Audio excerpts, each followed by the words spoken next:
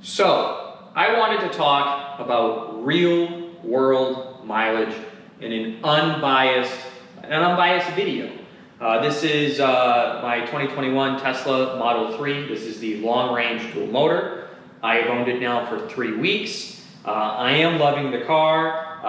Today was my first experience on a little bit of a road trip. I wanted to, we went to the casino. I stopped, went from my house, my father's house, had my wife, and we drove to Oxford, Maine, played a little blackjack, had some good luck, had some bad luck, but walked out a winner. That's all that really matters. So I wanted to see how close can we truly get to Tesla's 353-mile range.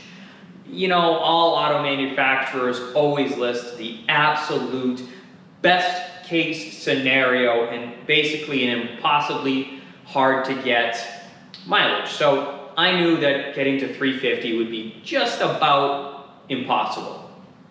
So from Manchester, New Hampshire to Oxford, Maine and back, I started around at 95% charge, and I got home just about a half hour ago. It is just about at 5%. I think the car says there's 25 miles of range left. So we used about 90% of the battery, and it was exactly 255 miles. So if we used the last 10%, if I charged it up a little bit more, we probably could have hit about 280, but I think that would really be pushing it. So that's real world driving. That's not doing 55 miles an hour with the AC off, tailgating an 18-wheeler. This is 80 to 85, 3 passengers, AC's on, heated seats are on, and just enjoying the car.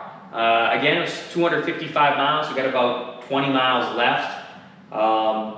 You know, you could talk about costs a little bit.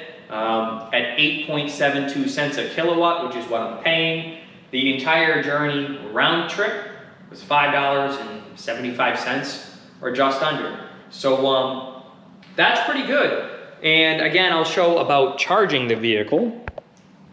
And as I pick up the camera here, we did have the PPF put on and the windows are now tinted, and I will be shooting a separate video on that. The car's actually pretty filthy. I don't know how big this bug was that I hit, but it's been raining every single day. I'm trying to go to the dragway, but again, it looks like it's gonna rain. It's never-ending rain. But the Q Car Care, where they did the PPF, they did an amazing job. I mean, you truly can't even tell there's PPF on these panels, and that's truly how it's supposed to be. So if we pop in the car real quick, just make sure the music doesn't come on. Turn that off so it's quiet. We can see we got about 20 miles of range left. Again, if we go since last charge, we can see that it was 256 miles. We used 65 kilowatts, which comes out to 254 watts per mile. Now, I believe the battery is an 80 kilowatt battery or 82, so there's definitely more to it than we used, but again, I don't think you would have gotten another 100 miles or another 97 miles out of it.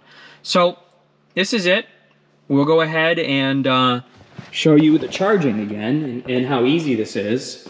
Compare this to going to the gas station and pushing in all your numbers. You take this, you go, just stick it in.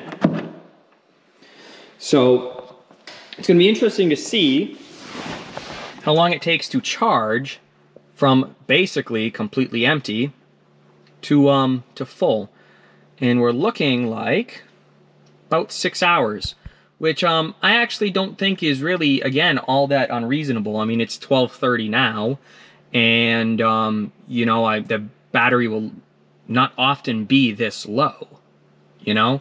So even with that, I'll still get all of my charging in on my time of use, where I'm paying the cheaper electric rate. And, you know, even if you work a lot like me, you're usually home for at least, hopefully 6 hours before you gotta go to work again. So, you know, that's about it, guys. I am gonna shoot a PPF and window tint specific video shortly. maybe hopefully as soon as Wednesday. And I am hoping to go to the dragway again this coming Wednesday, but it's looking like rain. So that's what it, guys. I hope you enjoy. You know, for the Terminator guys, I will be getting some more videos. You know, it is what it is. So thanks, guys. I hope you subscribe. Talk soon. Bye.